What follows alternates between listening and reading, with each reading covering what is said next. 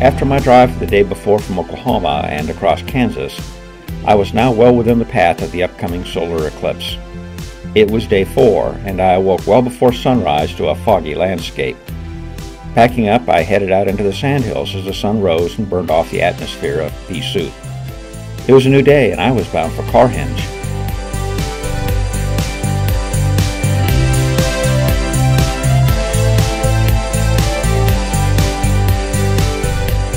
Welcome to day 4 of the solar expedition, and I am crossing the South Platte River, headed in the general direction of Carhenge.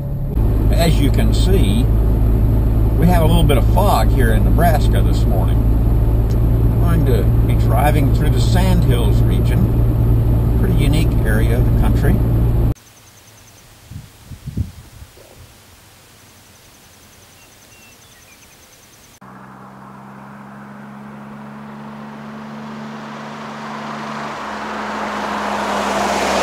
Well, the sun is breaking clear of the fog a little bit, and I expect it won't take too long at all for this fog to burn off, and we'll be able to see some of this very interesting scenery around here. The Sandhills of Nebraska.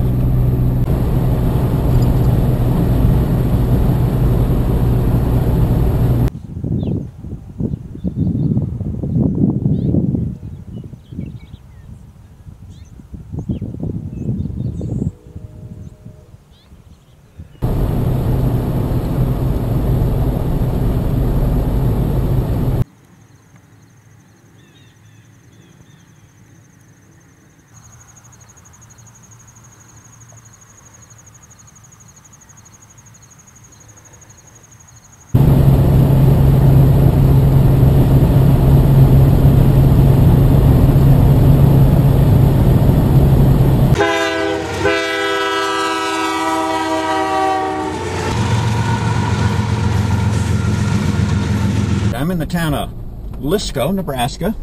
Before I came on the trip, I used my maps and plotted what I hope is a more interesting route on county roads up to Carhenge.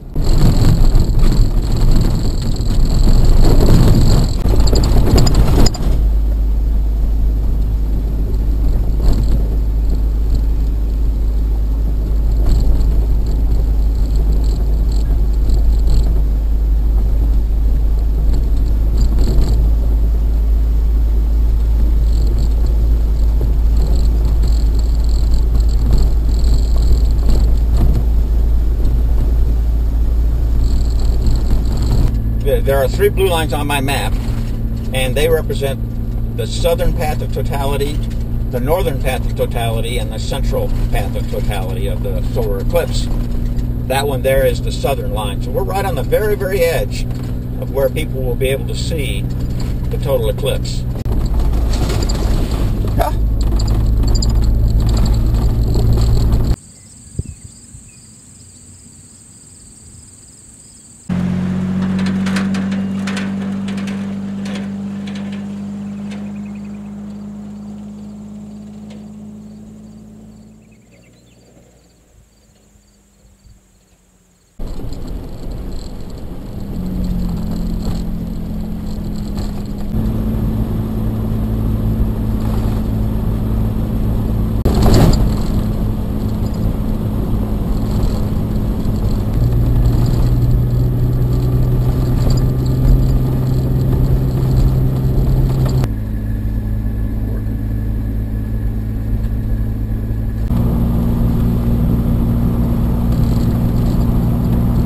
Old abandoned farmhouse and outbuildings and a bunch of old equipment.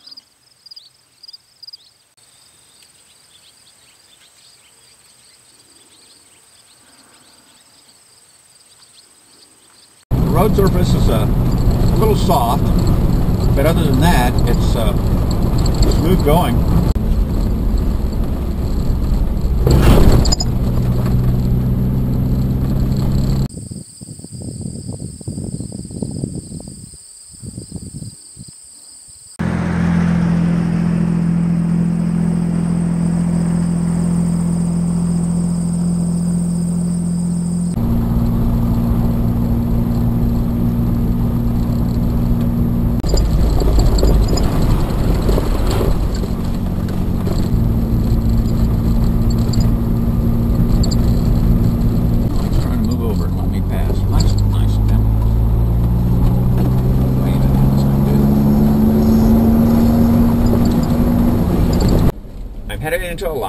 can see on my topo map that Alliance is located right on the center line of the eclipse.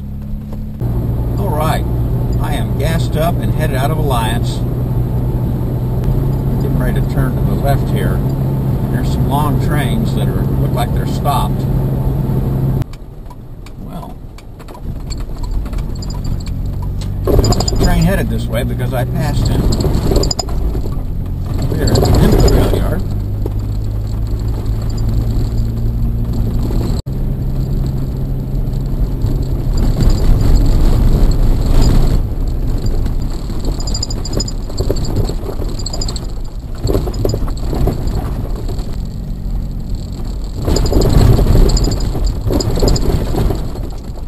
Definitely need to watch out what you're doing there. And looks like we're getting back out here on real county roads. This was a lot narrower than the one I was taking earlier this morning.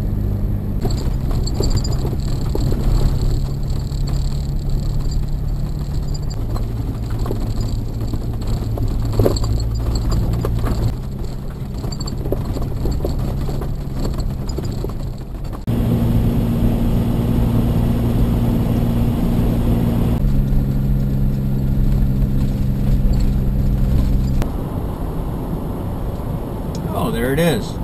All right. There it is. America's contribution to pagan beliefs.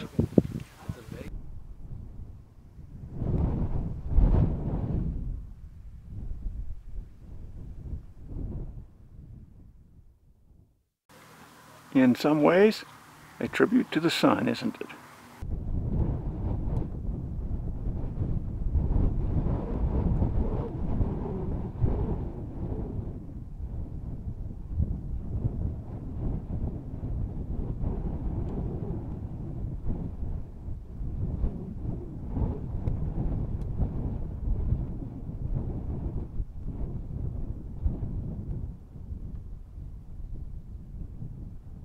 I'm leaving Carhenge. I like that. That's pretty cool. Now I'm going to head up to the town of Chadron, which is right next to Nebraska National Forest. Did you know Nebraska has a national forest? Did you know that Nebraska's national forest is man-made? This I've got to see.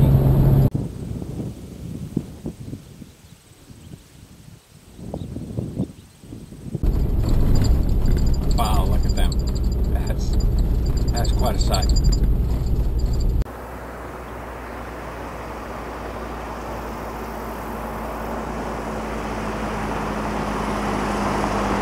These are the first sunflowers I've seen.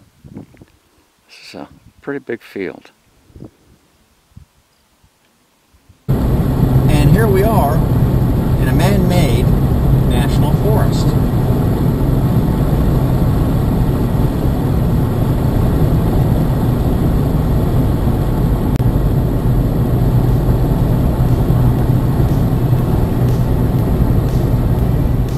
The Sandhills proved to be a beautiful drive. Carhenge was the quirky roadside attraction I had expected, and the uniqueness of a man-made woodland certainly made the Nebraska National Forest a special place to spend some time. The next morning I cottywompled westward, meandering generally along the path the moon's shadow would follow a week from this day.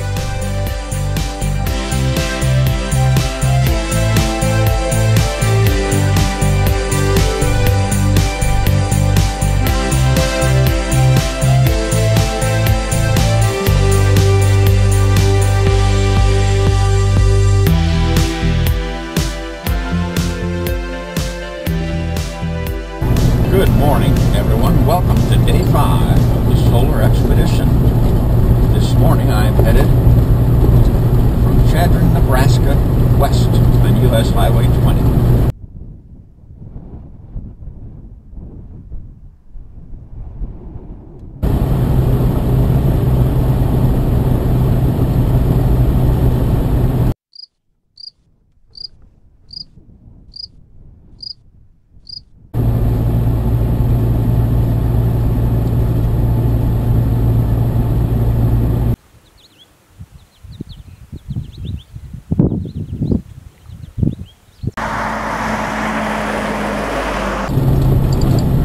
Welcome to Wyoming. This is the area of the Texas Trail, which was used for cattle drive as far north as Montana from 1876 to 1897.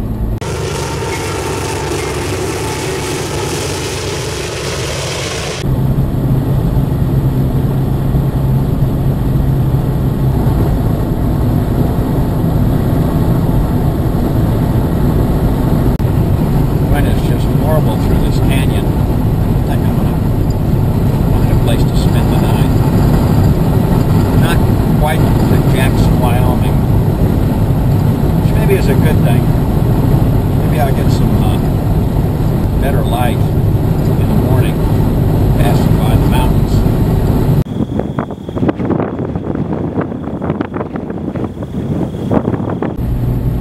Isn't that a pretty view there?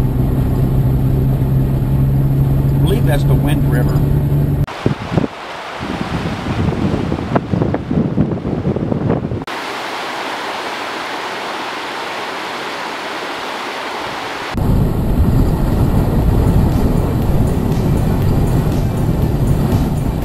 My route would take me through Grand Teton National Park, but I was disappointed that the light was poor for photography, and the headwind was fierce. So rather than fight the conditions, I found a room for the night in Dubois and hoped for better conditions in the morning.